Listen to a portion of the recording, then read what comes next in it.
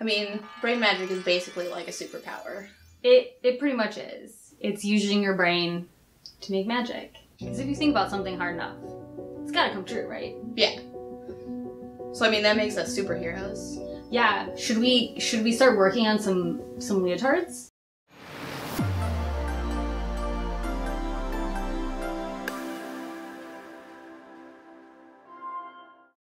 Hi, I'm Amanda.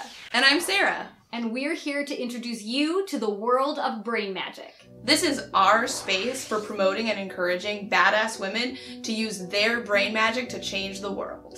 It may just sound like the stuff of our random feminist fairy tale, but everyone has brain magic, and they can use it to do pretty much anything. For us, we wanted to create a haven for smart women and smart anyone who isn't afraid to use their brain magic. So what exactly is brain magic? Well, brain magic is a woman's, or guy's, almost supernatural inner brilliance and brain power. And when you believe that and harness that, you could improve your life and the lives of others. Trust us, if you can truly tap into your brain magic, anything is possible. So much knowledge! So much power! Even though brain magic is our whimsical term, it's not a new concept. Brain magic is otherwise known as brain power, mental ability, smarts, intellect, inner power, mental capacity, IQ, intelligence, creativity.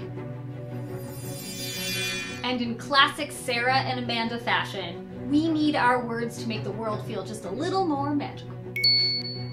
Even if you haven't always felt it, you're smart and brilliant in ways that will have a huge impact on society. Our goal is to help you tap into that magic, to help make your life and others' lives more amazing and special.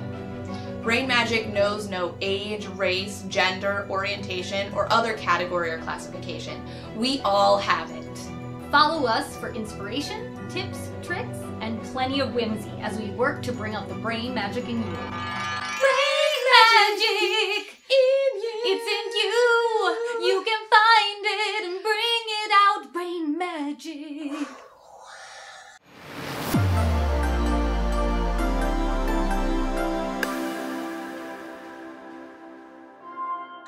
So much whimsy. Oh my god. Like an avalanche. Yeah.